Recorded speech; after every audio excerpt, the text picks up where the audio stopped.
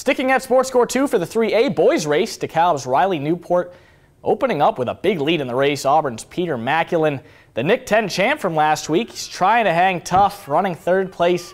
Too much running. Sometimes you just want to relax on a Saturday morning. Look at that dog. Riley Newport wins the regional. Breaking 16 minutes, Maculin battles back to finish second, helping Auburn advance as a team. Hononegah, the other Nick 10 team, to make it to sectionals. They play next week.